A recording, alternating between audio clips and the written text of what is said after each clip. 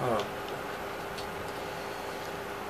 Hey folks, Joseph A. Sobora here. Yeah, you may notice my reaction here, but I just witnessed a horrible and pointless generic remake of one of the greatest horror and psychological thrillers of all time, and that is Jacob's Ladder.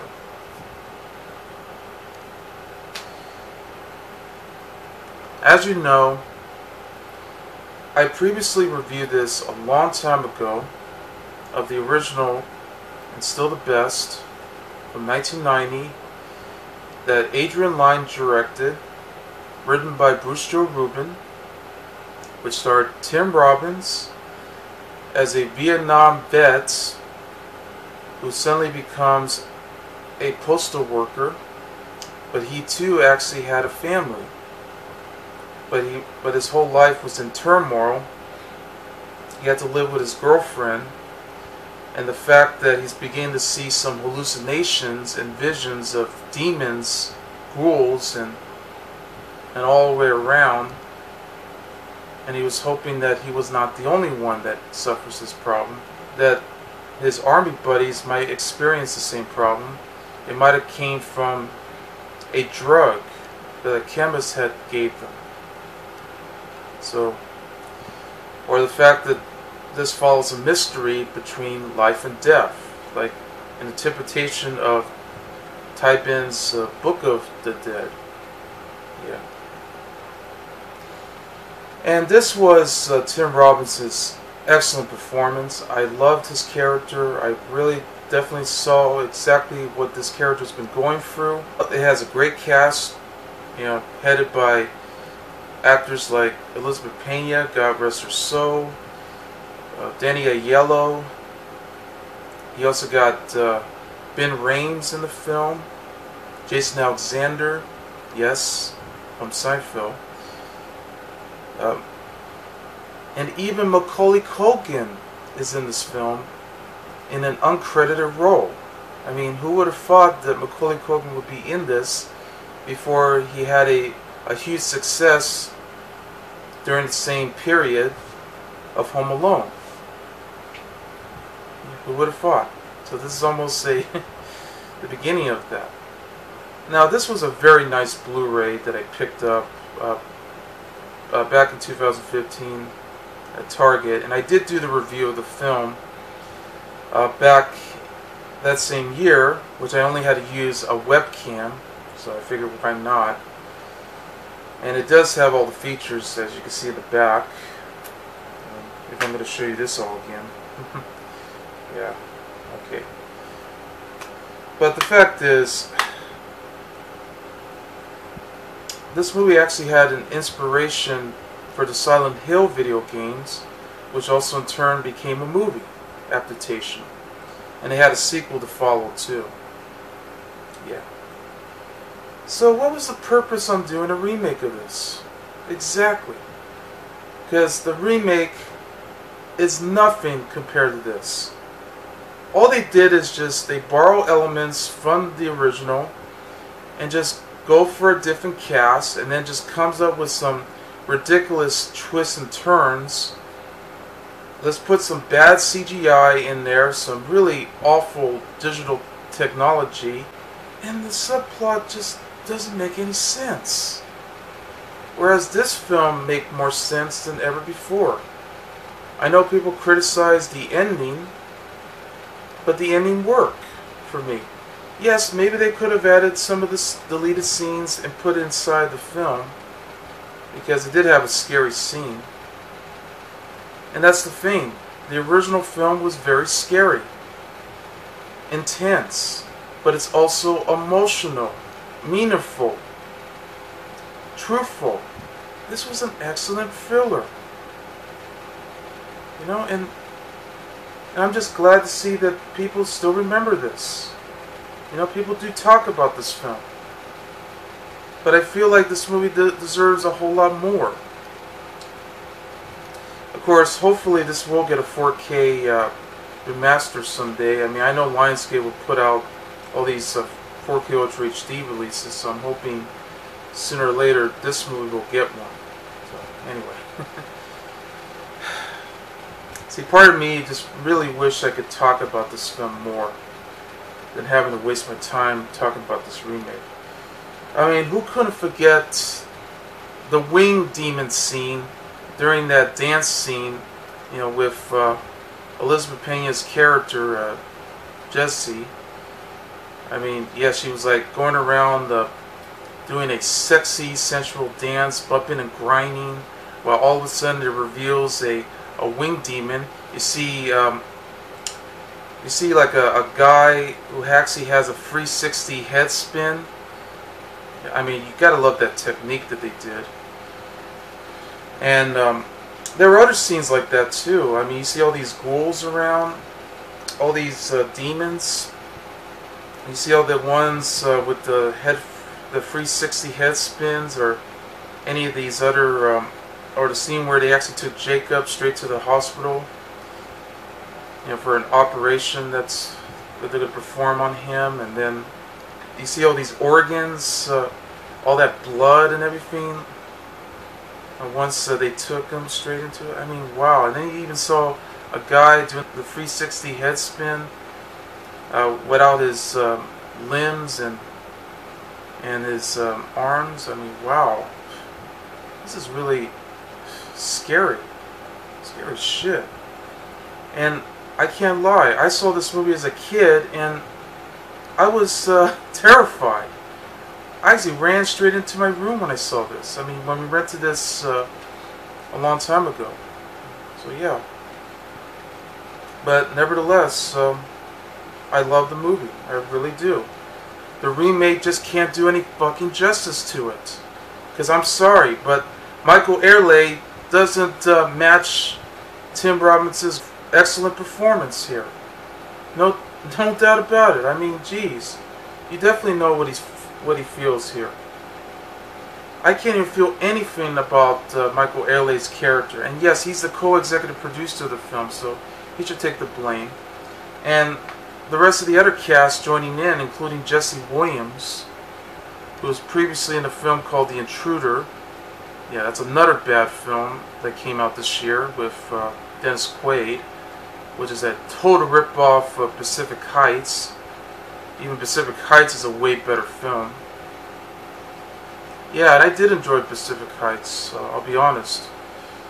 I mean, it did have some issues, but that's okay. I mean, I still love Michael Keaton, and I do love Melanie Griffin, and even Matthew Modine, even though I did actually have problems with his character, but you get the idea. Okay. I know, I'm going on and on. I mean, there was just no need for this. But I saw the movie. I'm not the only one. I know Matt, aka Whammo Rap for Life, actually saw the movie too, because he's a huge fan of the original. And I don't blame the guy. I mean, although I do disagree with him on his review of Alita Battle Angel, but I don't want to get into that. I mean, but I do have full respect on him. I don't want to be like one of those guys out there who's just going to lose respect, okay? Hey, I mean, he's going to start recommending other stuff too nowadays, or other times, you know, maybe he'll start understanding, but that's fine. I mean, it's his choice. I'm not going to back down on that. I'm not stupid. Okay? I don't want that to happen. Okay, so I'm still going to be friends. But with that aside, yes, I don't blame him for this, because I can understand what he's coming from. I mean, I would feel the same way about the remakes I've seen in recent years, and I've been pissed. I mean, I just saw the Lion King remake, for crying out loud, and even the Pet Sematary remake, and even Suspiria, which I haven't reviewed. I would be surprised for Child's Play too, because I'm not looking forward to this. But whatever, man. It just continues with the cycle. Oh well, okay. Well, I know I'm taking so goddamn long because it's just the original film never gets any respect it deserves, man. And I hope it does continue to get more respect. so I know how everyone feels. So, anyway, the movie stars Michael Ealy, Jessie Williams, Nicole Beharie, Karla Souza, Guy Burnet, who looks a bit like Adam Scott with the side of Ashton Kutcher, Michael Aaron Mulligan, Ben Bladden, Rubin Bidal, Kevin L. Johnson, Julia Valentine Larson, Ritchie Coster, and William Tokarsky.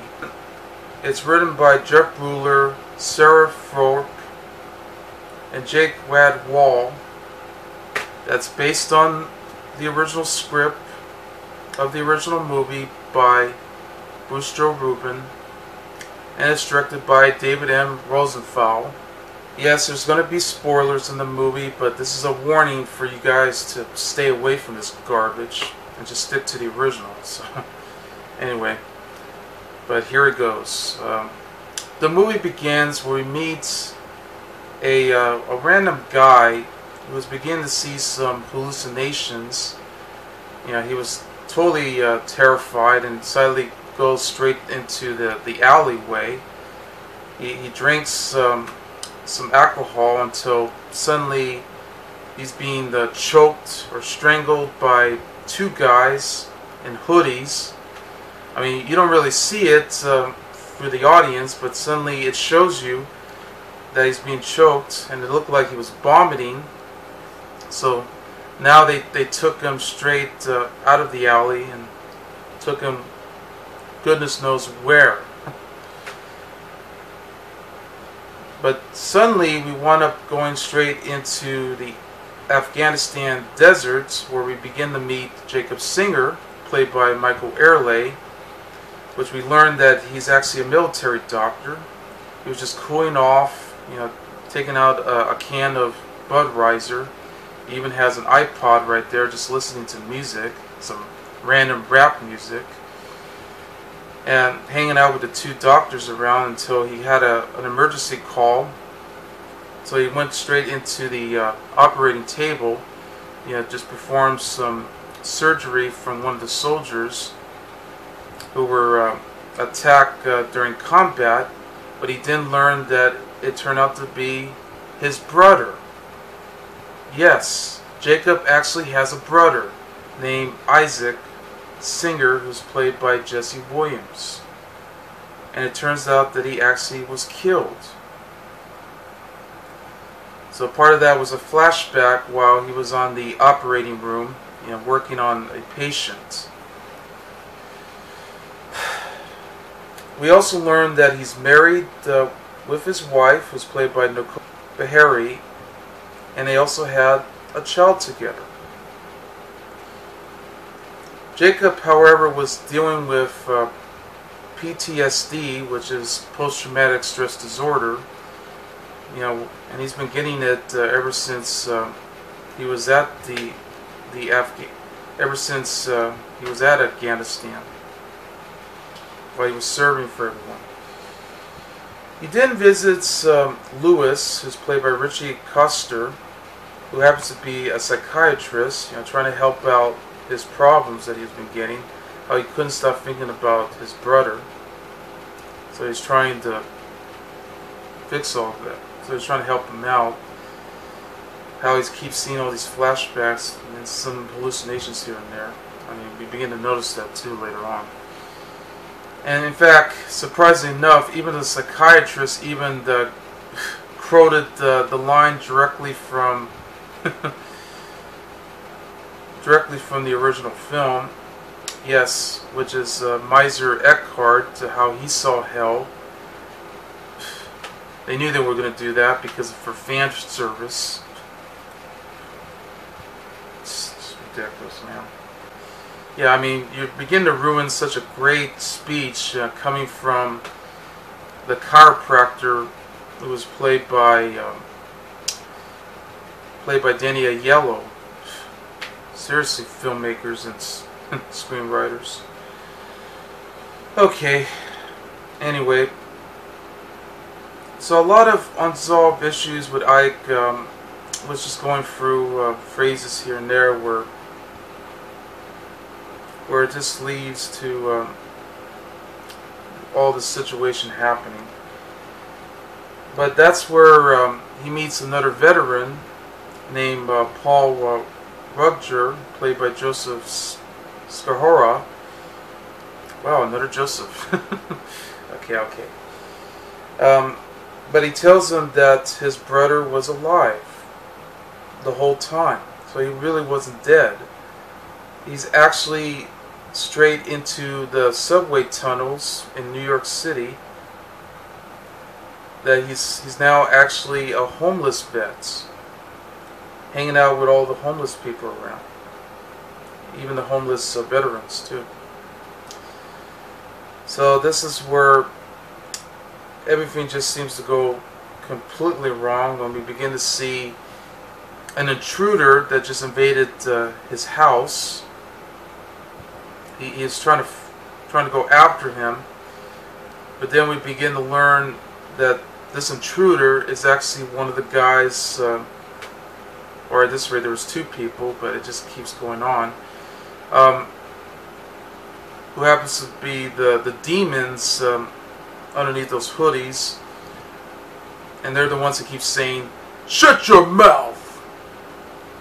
Yes, and you actually hear that again too, or maybe 3 times, and they even tell him, "I told you to shut your mouth!" Oh God. Sorry. Just gonna keep it safe there.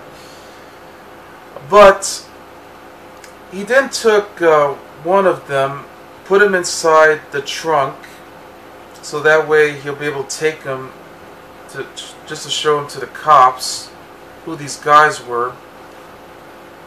Until suddenly he found out that it escaped, or it wasn't really there at all from the trunk. So part of this might have been his imagination. But then he meets Paul again, and he takes him directly to the subway before getting pushed off and got run over straight from the subway train by some random old lady with dark eyes. Yeah, because he did spotted some random people even carrying a lot of bodies or so. So he calls the cops, he tells them what happened. No one would believe him. So then he decided to go straight into the subway tunnels to look for his brother. So he did found him. He's alive. You know, Ike. So now he took Ike straight to his house to help him out, and his wife was very pleased. So everything was going fine but he was trying to explain to Ike what happened, you know, while he was over there. And well, he tries to explain it, but then suddenly, well, you know, they were giving him some breakfast for him to eat. Yes, this is just like in the original film, only this time it's Ike, where suddenly he's bleeding through his nose. He started to shake. You know, he's already heat up. So now they had to take him directly to the tub, put some cold water, and then pour some ice on him, so that way, you know, he'll be able to recover from the heat that he was getting. Because now you know that he's beginning to see some visions and hallucinations. We learned that he actually got that directly from a mysterious drug that he was taking, that Jacob had found. And he's about to show that, yeah, and that scene alone, I mean, come on, man. At first I thought it was going to be Jacob too, but, well, actually, we're going to get to that story afterwards. And it's just going to go on and on.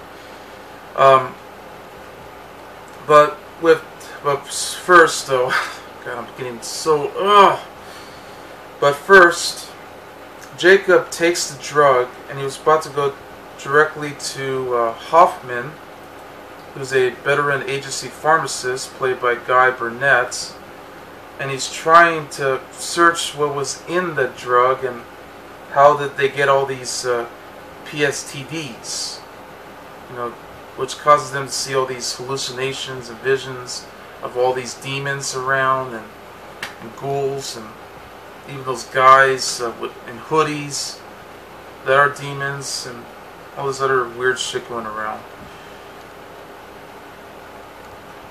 The whole problem with this is that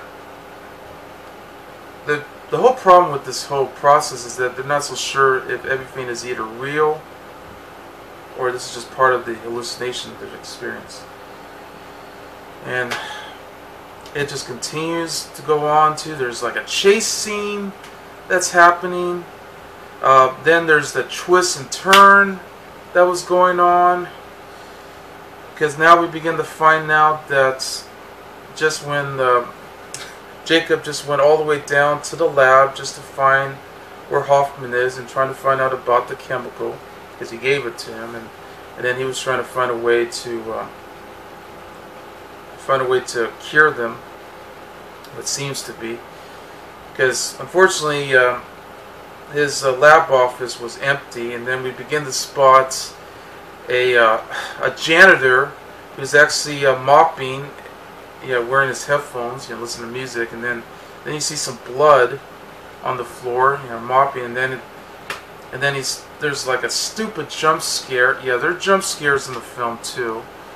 Some really bad CGI all the way, and that's where we begin to, where he's about to attack Jacob, and this is where we begin to see all these flashback memories of when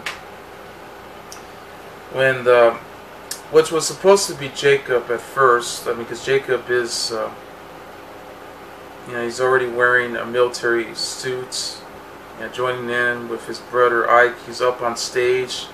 We begin to learn that he's going to get married to his wife, but this is the big surprise here, though, was that yes, it turns out that all this time Jacob was the one that was getting PSTDs, and he's beginning to hallucinate.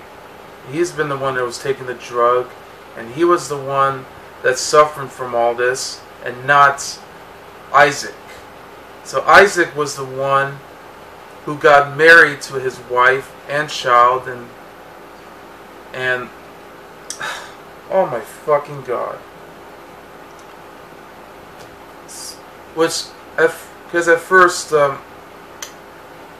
before this whole thing happened, at the beginning, he was trying to help Isaac out because he's been suffering from this. He couldn't speak, and he wanted his wife and child to actually go straight to the hotel so they could be safe. So that way, Jacob can help his brother out. Trying to try to go through all of his things to see what was happening and where did he got the drug from and how this whole thing happened. But he ran away straight back to the same place, and he was about to take the drug and all that. And then it's like, oh, this just goes on. I mean, they had a big fight because he begins to find out that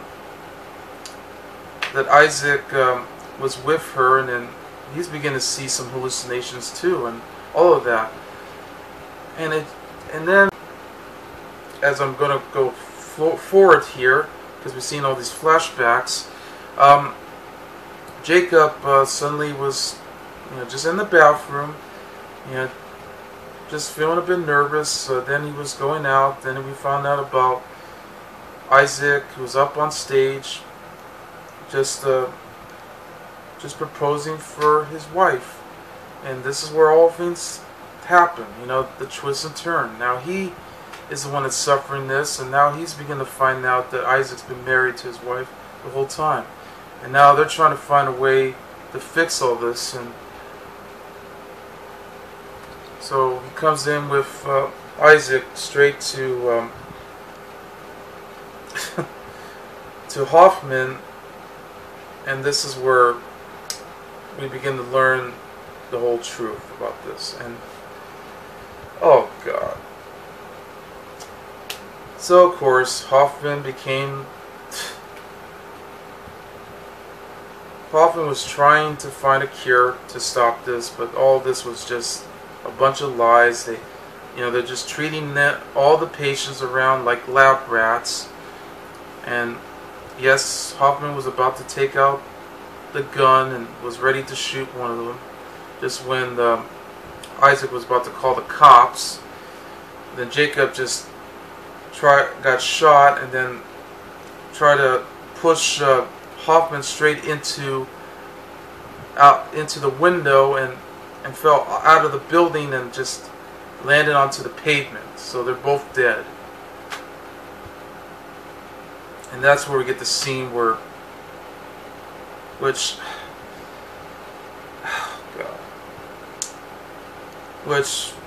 during the middle of the scene, because Jacob was already chasing someone, almost got run over, basically got run over by a subway train, but we learned that he was already dead at this point. And then he was taken away by a nurse who happens to be the old lady who pushed the veteran off. And the movie ends this way, where he's now inside the field.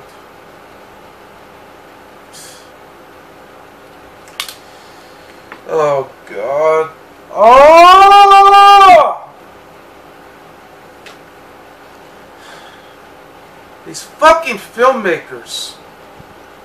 These fucking writers. I mean, what the hell were they thinking? I mean, what were they thinking when they had to take an excellent, scary and psychological thriller and turn this into, which is a modern interpretation of Tybin's Book of the Dead, focusing between heaven and hell, life and death, and just turn this into a crucial joke. I just don't understand. This the cinematography is just typical digital. The cinematography of the film is not well lit. It's all digital, as you can tell. It's poorly paced. I mean, this actually has a shorter running time this time, instead of a nearly 2-hour film. The score that tries to mimic the original score by Maurice Jarre, a better score from the original, and they had to fuck this up. They had to fuck this score up. I mean, it doesn't seem to work much at all. And then they had to put in a stupid rap song. The cast themselves, I mean, including Michael Ealy and Jessie Williams, are terrible. You can pretty much tell that they were just there for paychecks, or the fact that these guys can't even show any emotion whatsoever, or they try to show emotion. Well, I think Jessie Williams, on the other hand, that's another story, where he plays Jacob's brother, Isaac, known as Ike. I mean, I can't even believe that for a second. I mean, he's showing no emotion. He's always like all mean like that.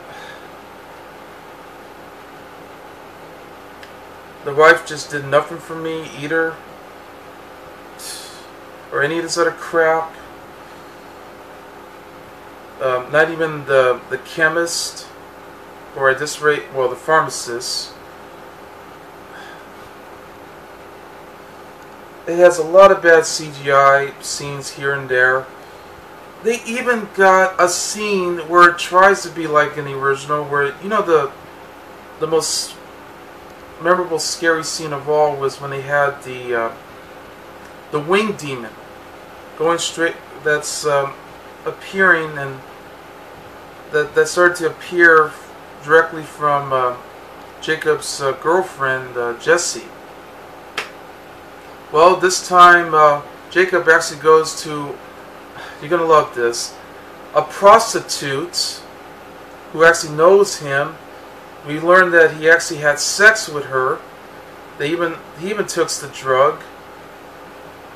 Yeah, he got injected by it. And then suddenly we revealed a hallucination scene where she becomes the winged demon. Wow.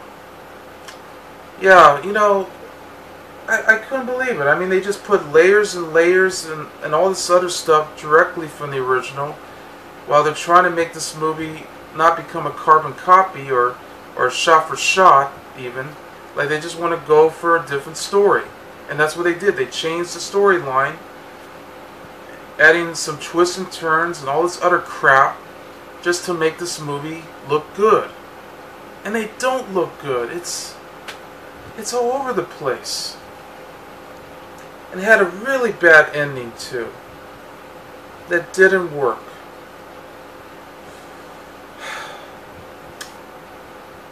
You know, Jack Buhler, Sarah Thorp, and Jake Wadwall should be ashamed of themselves for writing this abysmal screenplay that doesn't do any justice whatsoever. And David M. Rosenthal, either come up with better ideas or stop directing bad movies, especially remakes. You know, Jesus Christ, I mean, this movie has a quality of a bad Screen Gems thriller. That's what it has. And I can pretty much tell because most of the producers had worked on some Screen Gems thrillers that were really terrible. Even in remakes too. Ay. Can't believe I watched this fucking mess. I watched it from the beginning to the middle and the end. And I had to take the risk. I feel bad for people who have seen this, or for those who haven't. But I say for those who haven't, this is your warning, guys. Don't watch this. Okay? This actually premiered on Dish Network. It actually was delayed a few years ago. Yes, because this was announced. It actually announced it, I believe, after I bought the Blu-ray. So I knew this was going to happen. I just thought they were going to cancel the project, and I hope they were. Well, it turns out that yes, they did film it, and it was on delay until they had another company pick this up. And they had to go straight through selected theaters and video on demand. Because that's probably where they belong. But I saw the movie, and boy did I have. And why? What's the point, man? Just watch this movie. Watch the original film exactly the way it's supposed to be. You know, you're definitely going to have a great time with this. I mean, yes, it's scary and intense, but it's also very spiritual, emotional, very truthful and meaningful. Whereas this piece of shit remake is a fucking joke.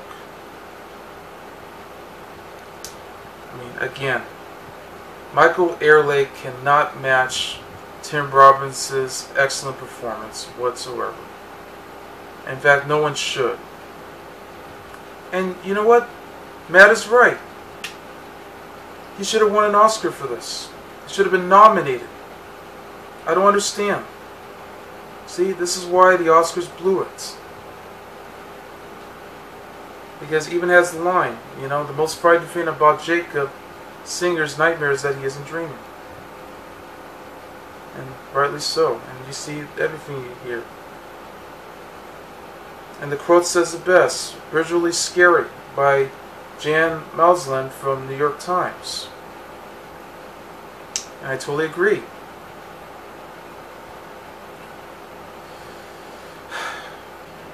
Also, the special effects in the original film still holds up. Why can't people just use practical effects these days?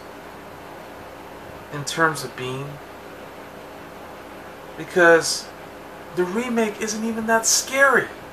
It's just your typical jump scares that you see in today's horror films. That's the thing too, man, that they're really missing out on. But then again, even with practical effects, it's still going to be a bad film.